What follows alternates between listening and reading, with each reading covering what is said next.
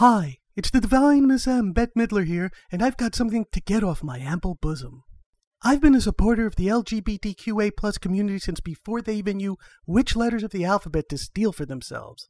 That's why I'm so upset that the trans community has turned against me for insisting that not calling women women is dehumanizing when it comes to being a woman. I mean, who would have guessed that succumbing to all the mentally ill out there would someday end up biting me in my ass? I'm not sure how he managed this, but I'll bet that cocksucker Ronald Reagan is responsible for this mess.